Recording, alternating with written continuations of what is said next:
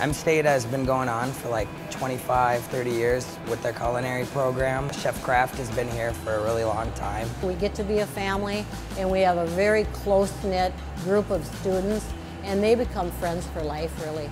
I wish this were a 2-year program just because I feel like I could learn so much more from them. I had always been a big fan of cooking, and I grew up cooking with my grandparents, so it just seemed like a no-brainer. I really enjoy watching cooking shows, and I really like baking with my kids too. I think it's a great thing that we can do together. My favorite part of cooking has got to be just getting in there and like trying to make something with an ingredient I've never even heard of before. I like tasting it and just seeing like, oh, this would go with this, or just getting in there and kind of playing around.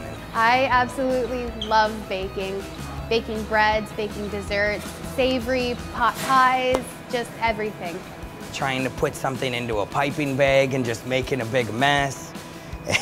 You got like stuff all over your hands, and somebody will walk by and be like, oh, there's this little trick. All you do is fold it, and then you can get it in really easy. I think the strongest part of our program is that we are so hands-on, and you learn by doing, and that's what we do here. It's so much fun to be able to be in the kitchen and work with all of these great foods that they bring in for us. We take them, and they're very green when they come here for the most part.